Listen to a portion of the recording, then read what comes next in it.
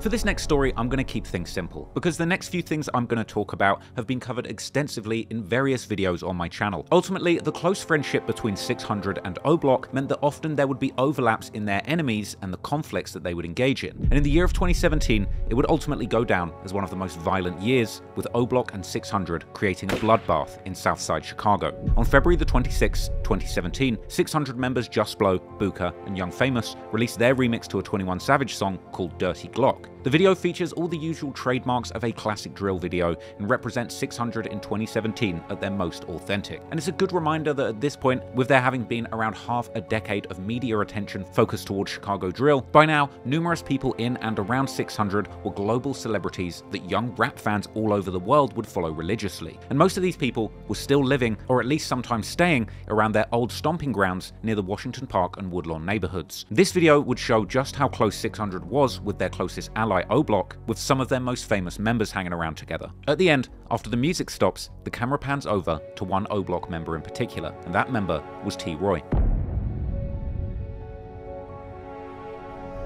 T-Roy is known to many Chiracologists as a legend in his own right. He's an infamous shooter from O-Block and was the best friend of Chicago drill legend King Von. And it's believed that T-Roy was a huge inspiration to King Von, actually teaching him many things about moving in the streets, with the two allegedly going on numerous hits together. To this day, King Von's Instagram still has T-Roy's picture as his profile pic, with the account still bearing his nickname V-Roy that Von begun to use in honor of T-Roy after his death. And similarly, on T-Roy's Twitter, his name is still Free King Von, which dates all the way back to 2017, when King Von was locked up fighting his murder case, with T-Roy ultimately dying before he could actually see King Von freed. Many Reddit threads can be found discussing the legend of T-Roy and his infamous body count, as well as the alleged combined body count of both T-Roy and King Von. Now, T-Roy himself would be the prime example of don't judge a book by its cover, as he would stand at just around 5'2", but his small stature didn't stop him from getting busy in the street, and with a gun in his hand, he could take down any man of any size. And due to his savage and fearless reputation, T-Roy was beloved in the streets of O-Block. But sadly, his life would be cut short on the 14th of February 2017, when T-Roy was tragically shot dead inside of a convenience store, allegedly by TB, aka Terry Barry from Taekwon World. Allegedly, it was that same day that T-Roy himself was actually looking to catch TB, as a fellow Taekwon World member named 2Times would later describe in a remix of King Von's song Crazy Story. T-Roy was very close to members of 600 and was known to be very active in the gang war in the streets, which is why many 600 members would take the death of T-Roy so personally. T-Roy's death sent shockwaves all around O-Block and their allied sets. Whilst his closest friend King Von was in jail at the time, other members still in the streets would choose to step up, pick up their guns. And in reaction to T-Roy's death, O-Block and 600 would join forces under the name OB600, forming a pact to get revenge for T-Roy. And this would start a long list back-to-back revenge killings in his honor, which earned this group of killers from O-Block 600, another nickname for their alliance, Get Back Gang. O-Block 600 members, who were closest to T-Roy personally, would seek revenge on rival territory and try and kill almost anybody associated with their enemies on sight. On the same evening of T-Roy's murder,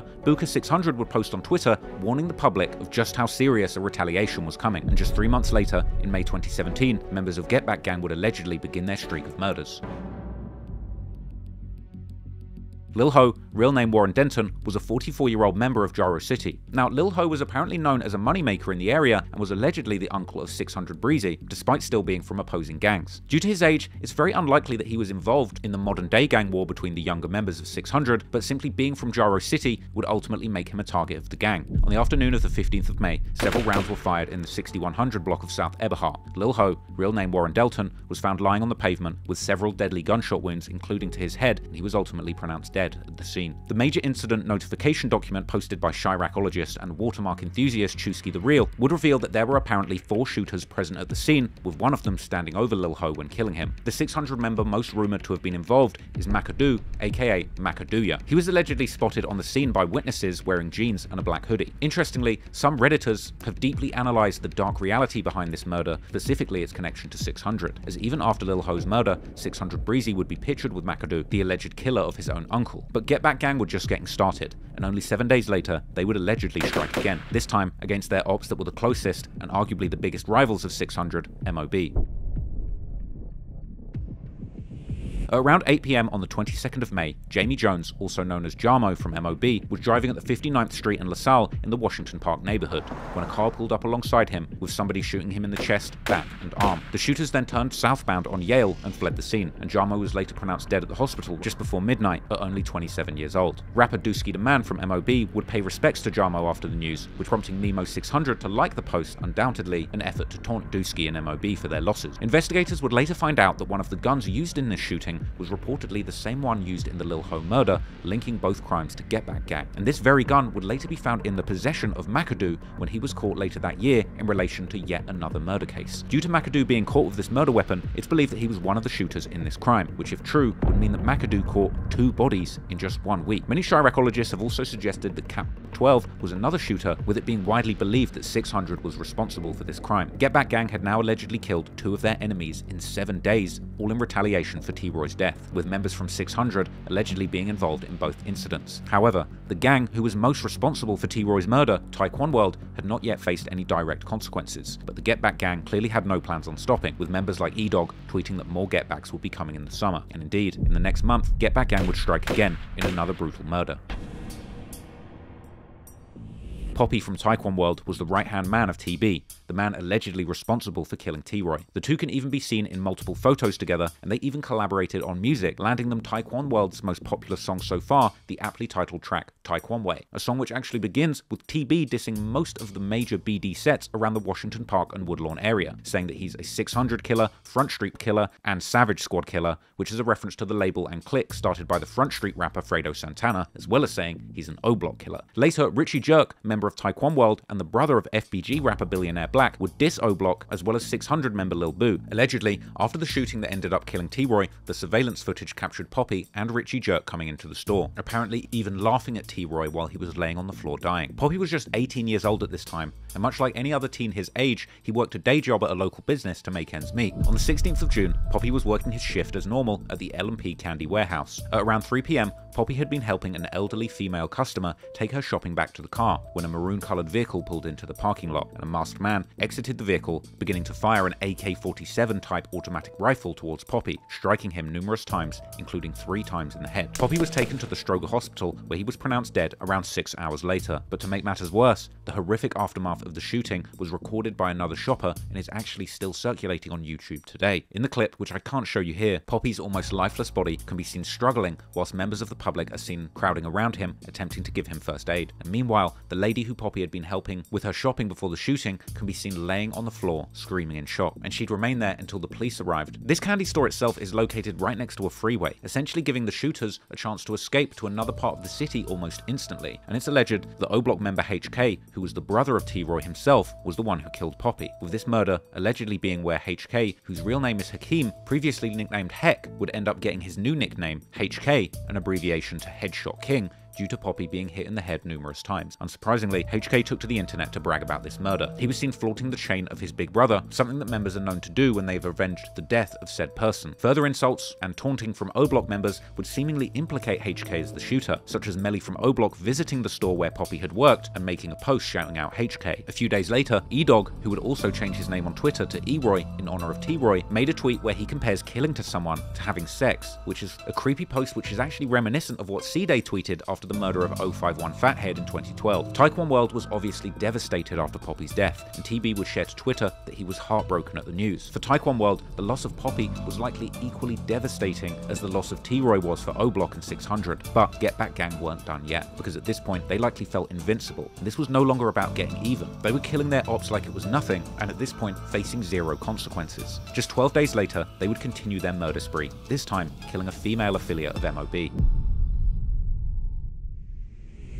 White girl, real name Janine Dowell, who also went by the name Janine Charrell, was a 32-year-old woman living in the MOB neighborhood. She's sometimes labeled on internet theories as a setup chick, but I haven't seen any serious evidence of this. In reality, she seemed like a hardworking and fun-loving woman and a mother of 3, who would unfortunately become the target of the Get Back Gang due to the neighborhood she lived in and the company she kept. On the 28th of June, Janine was driving in an SUV with another woman named Juliet Washington in the Washington Park neighborhood when they stopped at a red light. At this moment, 2 shooters approached the vehicle from the sides, shooting into the car, hitting both victims multiple times, killing them before fleeing the scene. And heartbreaking pictures would later circulate, taken at the crime scene, as people close to the two victims would learn the tragic news. This time, however, the killers wouldn't ultimately get away, and eventually, McAdoo from 600 and Lil Scud from O-Block would be arrested and charged in this double murder. Newspapers would report how the authorities were still not aware of any motive behind the murders, but noted that both women had grown up in the Washington Park neighborhood. In online rumors, however, one of the alleged motives suggested that White Girl was apparently expected to cooperate in a battery case against someone allied to 600, and McAdoo and Lil Scud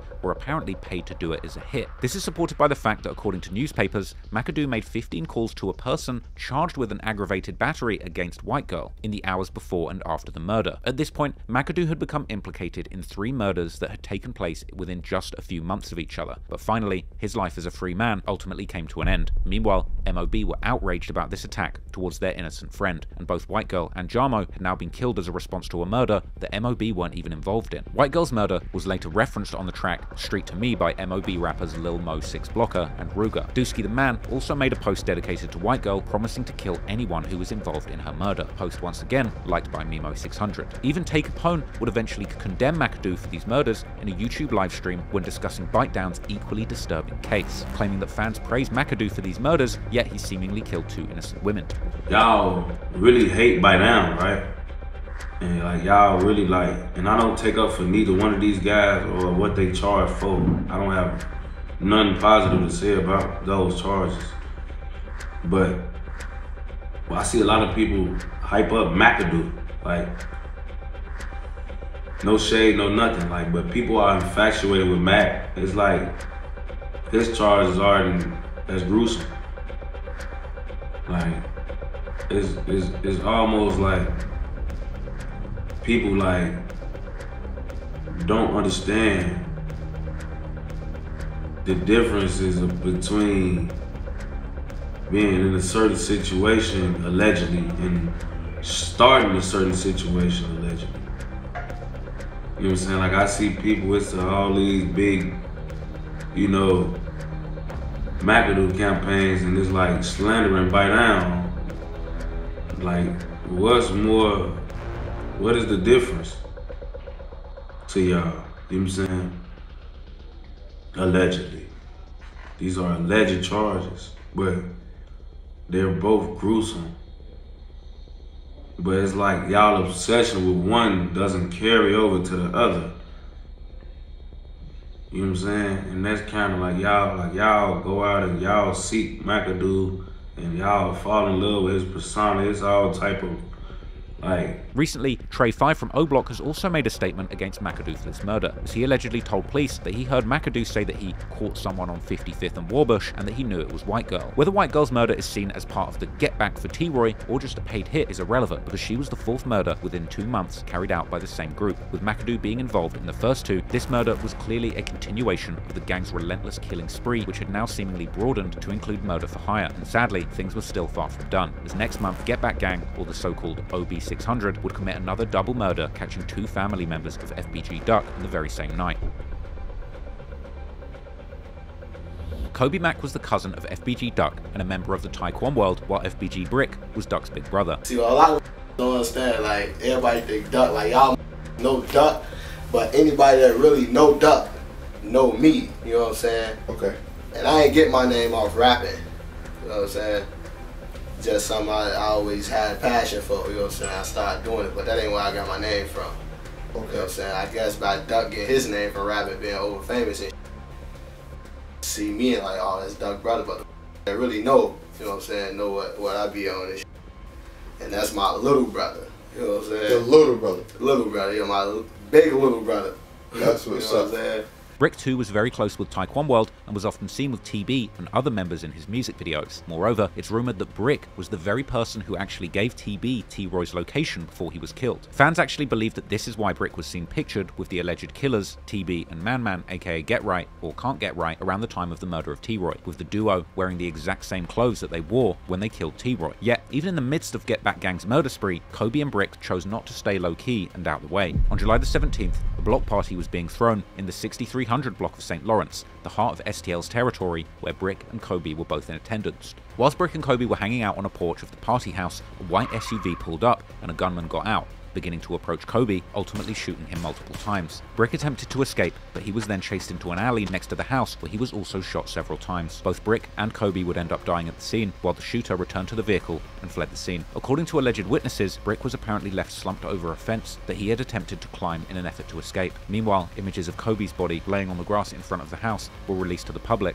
in articles about the crime. Interestingly, the news would describe the 6300 block of the St. Lawrence as a nice, quiet block, seemingly either completely unaware of what was happening in the neighborhood or showing a concerning level of subtle trolling, and a viral photo was also shared of FBG Duck and his mother, Mama Duck, mourning at the scene, with recordings of the aftermath also being released online, where Mama Duck could be heard screaming and crying, with her grief echoing throughout the neighborhood.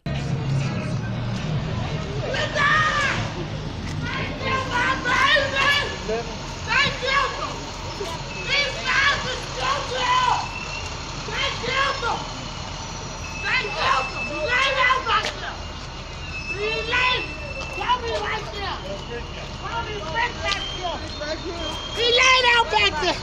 Kobe right here. Rick back there. Kobe right here. Many suspect that O-Block members HK, C-Murder, Trey 5, as well as 600 members McAdoo and Cap 12 were involved in this hit, with one Redditor arguing that this is almost confirmed. Mama Duck has also talked about the murders in interviews, explaining to Say Cheese how a car came to the party's location asking where Duck was, with witnesses claiming that Brick actually recognized the person who was in the car. After, another car would drive by, followed by immediate shooting, while yet another car was supposedly waiting behind the house to ambush anyone trying to escape. Was a car pulled up and asked for Duck. Like, yo, Duck out here? And everybody looking like, who is you? They didn't recognize who was in the car. But Brick knew who was in the car, and he linked in there. He was like, oh, what's up? And I kind of figured like, well, who was this person that Brick knew? And if they was on from 39th, Kobe would have knew him as well, because Kobe didn't even know who they were, because his words was like, who is you? You know what I'm saying? And after that took place, then that's when from witnesses and people who have told me that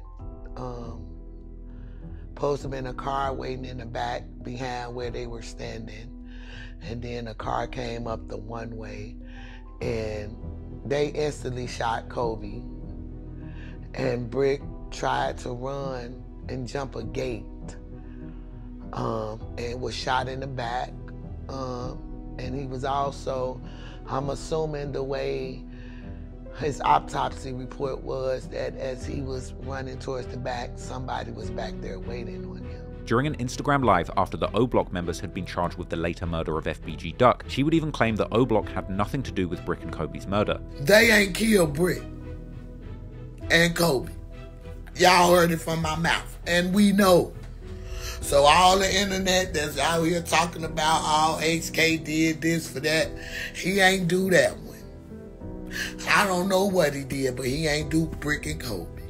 And in yet another video, she seems to even insinuate that Brick and Kobe weren't killed by ops at all, but rather someone much closer to them. All of a sudden, the block get empty.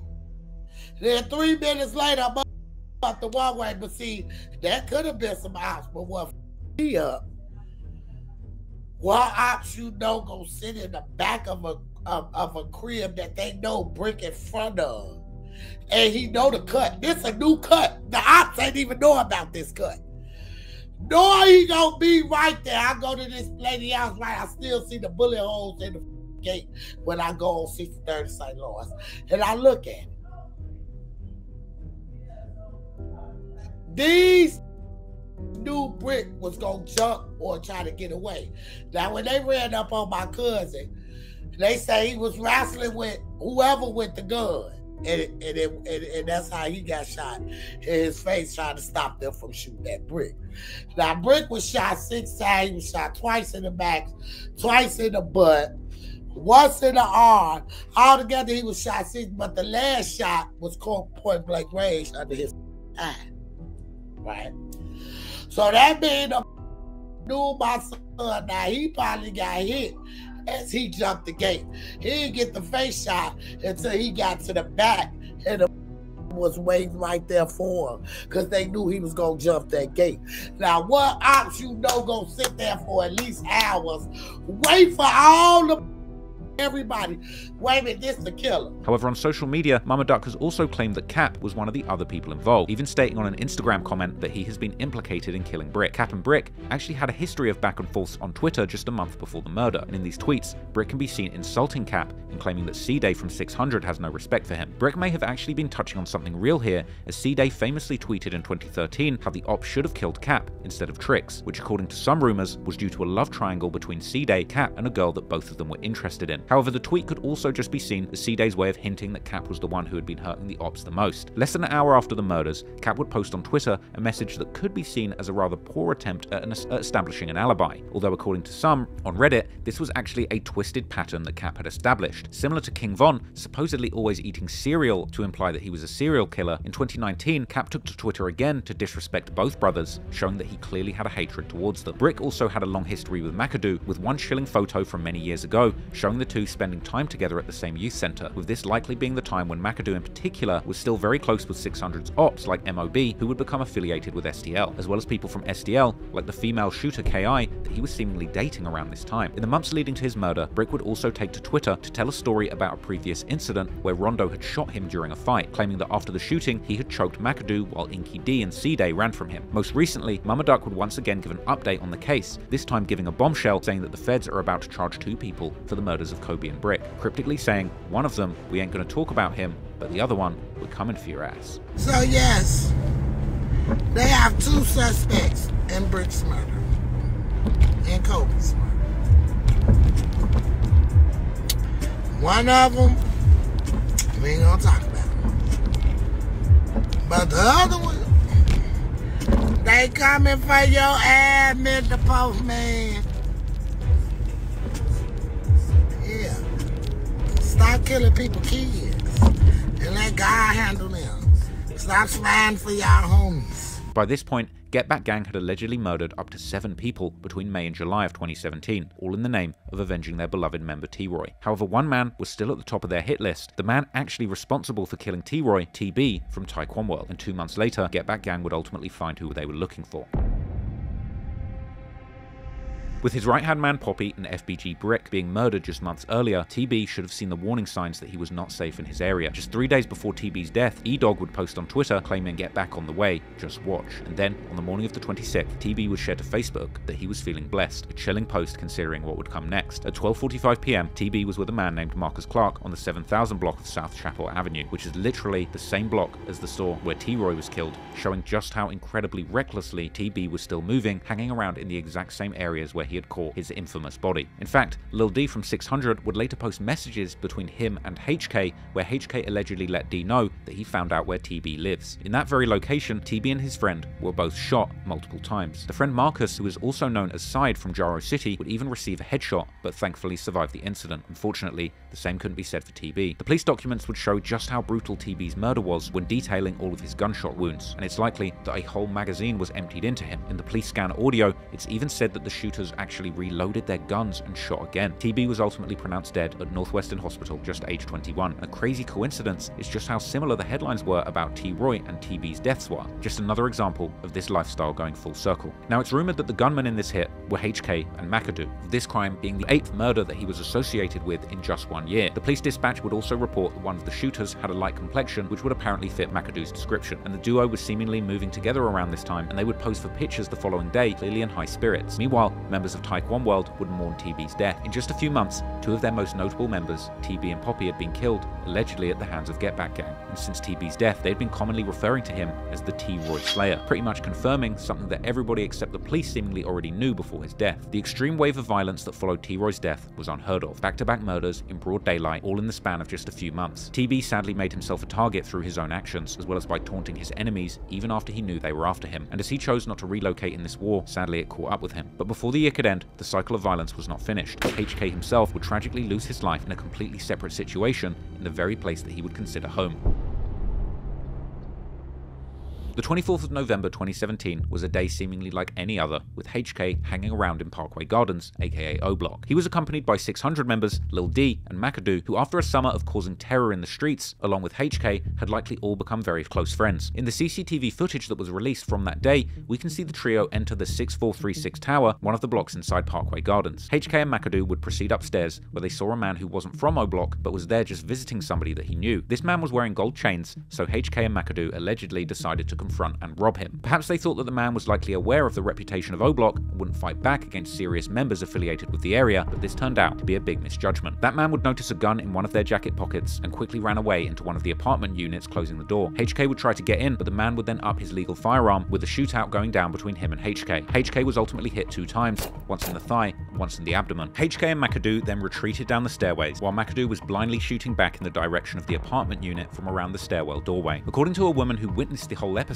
McAdoo then attempted to get HK down the stairs and out of the building, but eventually he bailed on this attempt to help HK and left the building without him. This is ultimately why many people online have suggested that McAdoo left HK for dead, or even somehow actively contributed to his death. Regardless, soon after this, police would respond to calls of shots being fired within Parkway Gardens, and when they arrived, they were informed that HK, real name Hakeem Murray, was the victim of several gunshot wounds. He was transported to the Northwestern Hospital, where he was pronounced dead at 8:53 p.m. In the same year, both the brothers T-Roy and HK had lost their lives to gun violence. Perhaps the death of HK was a wake-up call to some of the 600 members to lay low, because overall, the following year would turn out to be much less eventful. But unfortunately, that didn't mean that the killing was over, and before 2018 would end, we would ultimately see one of the most heinous acts ever in Chicago drill history.